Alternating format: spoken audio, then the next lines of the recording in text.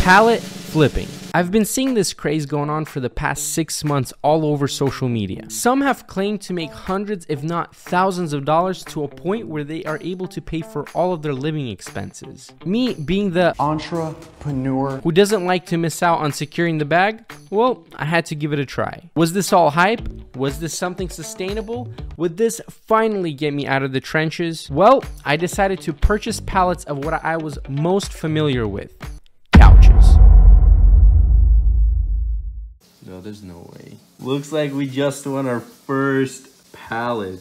I was not ready to start making these purchases, nor did I have the equipment to help me move these pallets around. So I decided to play around and place a few low bids on some of these pallets. And guess what? To my surprise, all of the pallets that I placed bids on, I ended up winning. I knew that I couldn't store all of these pallets in my 10 by 20 garage, so I went on a hunt to find the perfect warehouse that fit all my needs, that could fit all of the 11 pallets that were on their way. Quite frankly, I had no clue where to look because this was all new to me. Then I ran into a warehouse that was offering a wide range of different square footage of warehouses. It ranged from about 300 to 400 square feet up to 1,200 square feet. You might be wondering where I'm driving. Well, I'm gonna let you guys know. Distribution center told me that the pallets were supposed to be delivered this morning around 8 in the morning, and so that's exactly what I was planning on. I took the day off because I thought they were coming in, because that's what I was told. And what was supposed to happen before they were gonna deliver the pallets to me was the truck driver was supposed to reach out to me and schedule a time, but they didn't, and so I was very speculative on whether or not it was actually going to be delivered this morning at 8. And so I reached out to the distribution center and I asked them, like, can you give me any tracking updates? What's going on? Is it going to come today? And he said that it looks like it's only actually going to be picked up today from the location in the Seattle area. So once they pick it up, they will let me know, and that is when they're going to schedule a time to come and deliver it. But what does me driving in a car have to do with any of this?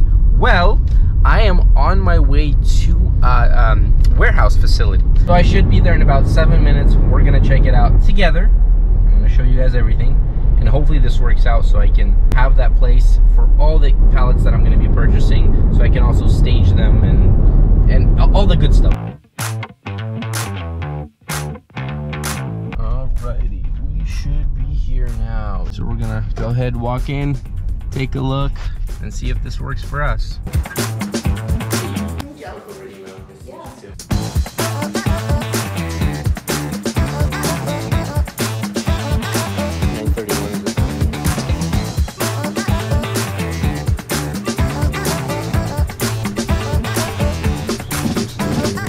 Alright, so before I left the facility, I want to give you guys an update of what I saw, what my impressions are, and let me tell you guys, I have only good impressions about this place. I'm actually pretty excited.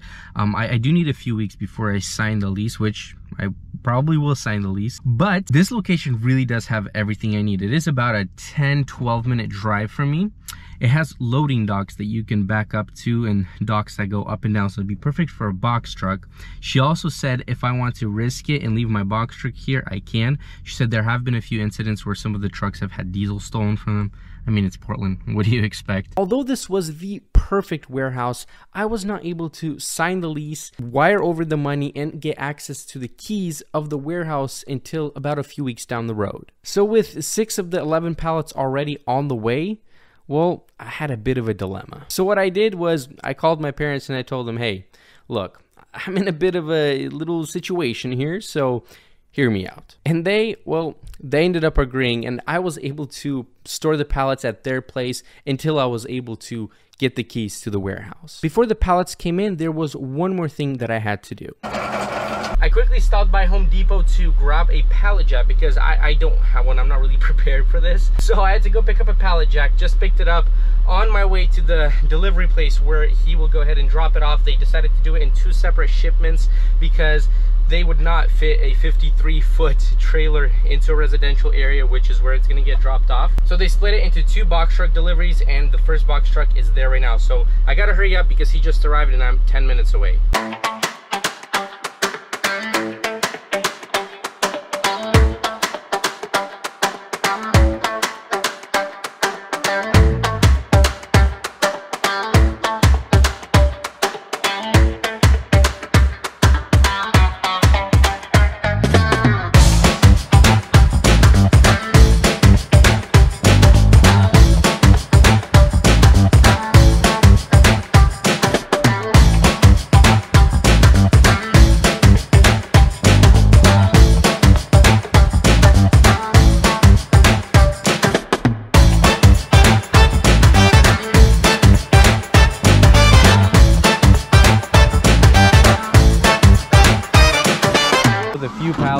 when I saw how much they were going for, I'm like, you know, I'll probably bid on these a little more. And then I ended up winning too many. Oh, did you? I did. I told my mom was like, there's no way, like, where are you gonna put those? I was like, they're going to your house. Well, the pallets have finally been unloaded. Had the whole family come out here to help me unload these, and the truck driver himself was very, very helpful. He basically unloaded all of them for me. I just helped him out a little bit. Right here are 4 pallets. It's kind of hard to see. I'm gonna break all of them down. I'm gonna show you sectional by sectional what each one is. But just as an example, we have this gray one here, which I know is gonna sell well. We have an all white one, which I'm not excited about because they described it to be as a light gray color, but it came in as white, which is a bit unfortunate, but oh well. This one right here, this Thomasville sectional, is a beauty. This is probably the best one out of all of them. Reason why is because it has these tags. This is a basically a brand new sectional couch. So this one right here is a leather reclining sectional, but I'm not excited about this one because of that. And if you guys can't see, that is animal hair. It might be some hair we actually have to clean out that I was not really anticipating. 2 of the pallets for the sectionals are in the truck, and get this, Tuesday or Thursday I'm receiving another shipment. Today I received 6 pallets. The next shipment is going to be another 5 pallets. If you want to ask me where I'm going to put them, I have no answer for you because I didn't know what to tell my parents, because that's where I'm dropping off all these sectionals for now. I might post one of the sectionals today. I'll see what'll happen, but I want to post one of these sectionals, see what we can get for it. I gotta get a warehouse that you guys already saw. I'm probably gonna go sign the lease on that one here very shortly, and I'm gonna take all the couches to that warehouse so it's not as chaotic.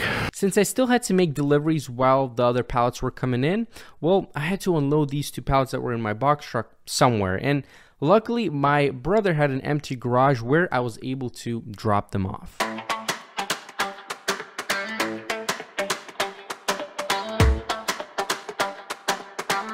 As you guys know, I have my personal box truck, and I was only able to fit 2 pallets in there just because they were so huge. I totally underestimated how big these pallets were gonna be. So I'm currently at my brother's place where I'm gonna go ahead and unload them while I transition into a warehouse. Oh yeah, and shout out to that truck driver that came and helped me unload all those couches, because if I was doing it, probably would have taken me up to like 4 hours, because those pallets were just way bigger than I expected. And with him, we were able to unload it, I think it was like within like 45 minutes to an hour.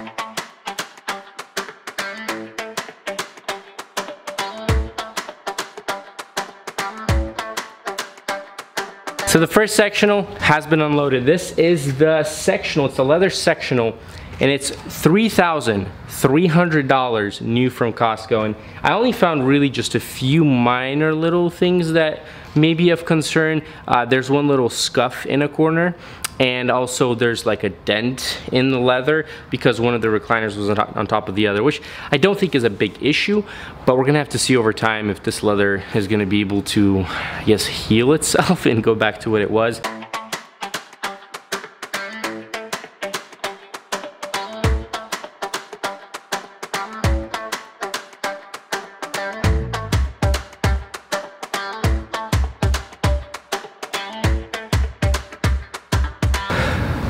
I'm exhausted. All right, just to summarize, we just unloaded 2 sectionals. Unloaded that one right there, unloaded this one, and we ran into a bit of an issue. And the issue is we are not able to find all the legs to this sectional. We're gonna have to dig around. Hopefully they're hidden somewhere. But the first impressions, this sectional is not looking good. We got some damages right here, and it's got scuffs around the couch itself. Just see some dings right here, some more scuffs right here, more scuffs right here, more right here, and just all around. I'm seeing too many scuffs than I would want. These leather couches are a bit risky because they get damaged when you're shipping them. And to restore them, I'm not sure exactly how to do it. I'll have to search around. Maybe there are professionals around that restore leather, because I might need to put some money into restoring some of this leather because it's not looking that great. Here we go.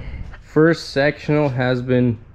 Hey, my guy, what are you doing? It's 3 o'clock right now. What do you do for a living? You not working?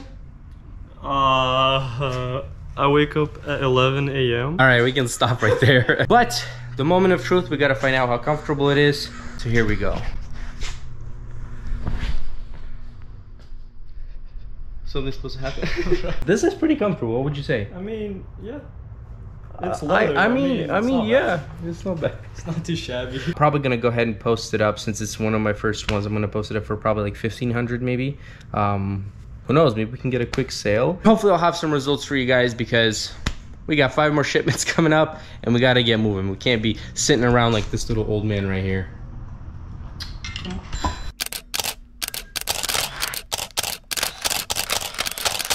A week after receiving the first 6 pallets, I was finally able to act.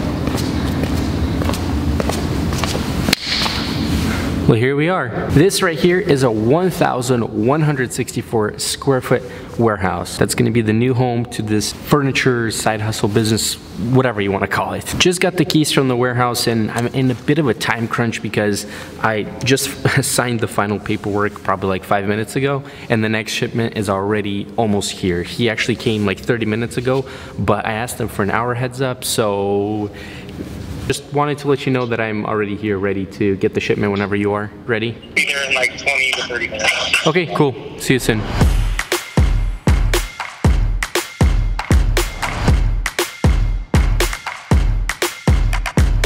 There are 2 more pallets that he's gonna go ahead and bring in right now, but they're a lot taller, so I don't know if it's gonna fit through the little railing, through the door with a little railing on top.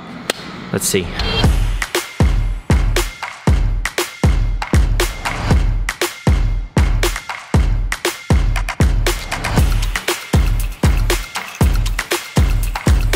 Shipment has been delivered. Probably should have zoomed out a little bit.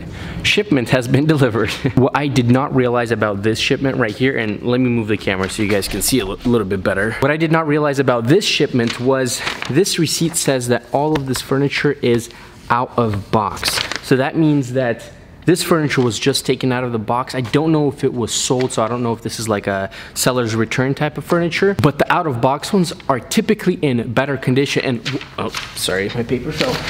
And come on, man. And what I can already tell is that sectional right there, the one that you can see is wrapped in the white foam or whatever it is, that one still has tags on it. And obviously who I got inspiration from was Mission Side Hustle. I don't know if you guys have seen that YouTube channel, definitely go and check it out. Corey, amazing dude, really hustling out there, and this is who I actually got inspired from. Tisdale ones, which is that one right there, I'm probably gonna have a total of like 5 of them after all the shipments come in, and I already have 2 of them, and both are basically new. They still have tags on them.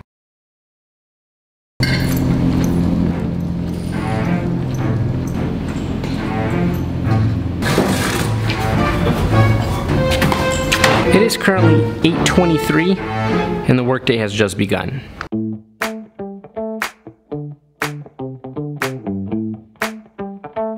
So far looking solid. As you guys can see right there, it looks like this couch either got into some dirt or it's manufacturing defects.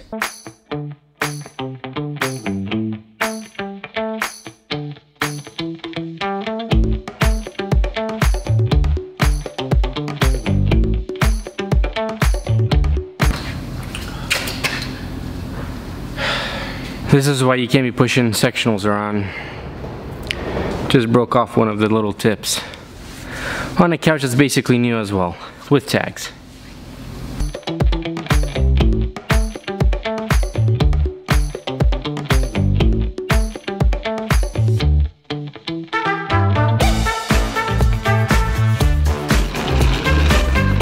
Here we are, got these out, ready for clients to stop by and try them out. It is the following day from when you guys saw me open up those pallets and show you guys around some of the couches that came in. And guess what? I might just have gotten some more pallets. Before I share with you guys what the projected profit looks like for these pallets, I do want to mention a few things. These numbers will sound very appealing, but there's a lot of labor-intensive things that go into this hustle or business. There are 3 things that are very important for this business, and without them, well, you won't be able to get into this side hustle or business, however you want to look at it. The first thing is money. You need money for everything in life, especially for this business. It really depends how big you want to scale it, but if, like in my case, I ended up spending over $10,000 on all of these pallets. The second item is the problem that I ran into the most when I began, and that was storing it. Where was I going to store all of this? As you saw, I began dropping off these pallets at my parents' house, and then I moved them to another garage, and then finally I ended up at this warehouse where I was able to drop everything off, and now this is going to be the home for this side hustle business. And the third item, I want to combine two things together. One is time, and the other is the correct equipment. To get into pallet flipping, you really do need time. Yes, you can do it on the side, but as labor intensive as it is, or as how I've seen it up till now, it's kind of hard to say that you will be able to scale this in any big shape or form if you just keep it as an after hours or after work hours type of thing. Along with that, it's very important to note that you need equipment. For example, when I began, I needed a pallet jack. I didn't have it, so I had to go to Home Depot, I had to pick one up, and I had to remember to go and return it, and when I did, it cost me around 180 bucks. So with all that said, there are many videos on YouTube showing it as if it's very easy to do, flip these pallets and you're good to go, but really, there's a lot of things that are involved that are behind the scenes and that you might not actually see. This hustle does require a lot of time and energy, and if you're not up for it, if you're not up to go and put in some hours after work hours, well, this might not be for you. And the other important thing to note is there will definitely be times where you run into a pallet that comes in and the couches are actually damaged and not as described. So to go over these pallets of rugs that I ended up purchasing them, I'm actually going to switch over to the GoPro. Let's do that. There you go. That is much better. So these 3 pallets right here total to 47 rugs. Total retail value of these 47 rugs was $8,895, and I ended up purchasing them for $1,287.50. So to go on to this couch right here, this one was a Thomasville. This one retails for about $2,500. I'm gonna put it somewhere up here.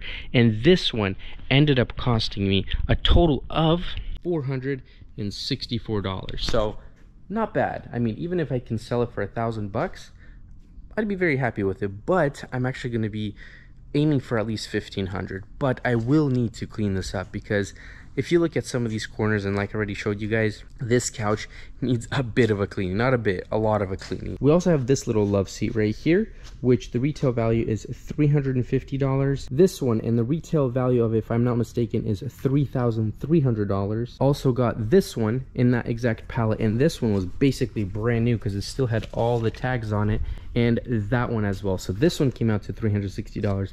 That one came out to $360.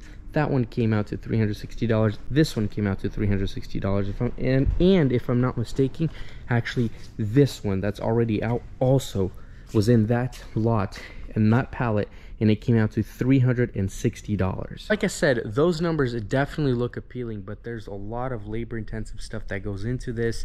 There's a lot of moving parts. There's a lot of overhead costs. Like for example, this unit, I didn't even tell you how much it's gonna cost me. This unit is 1,164 square feet, and it's $1 per square foot. So I'm paying $1,164 each month. And the other overhead costs are the liability insurance that I had to get for this warehouse and the insurance for my truck. These are all the pallets that I'm going to mention for this video because I do have a lot more pallets coming in, and I'm going to mention those in future videos, so definitely subscribe if you haven't.